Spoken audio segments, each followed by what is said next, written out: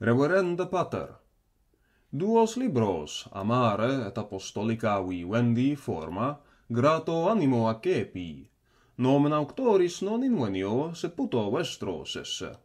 Lectionem in Cypra aduc non potui, nunc enim fora est negotiorum plenissima, quae juvenes ex feris in collegium rediunt, et nos magistri sentimus primi parentis maledictionem, in sudore vultus et cetera.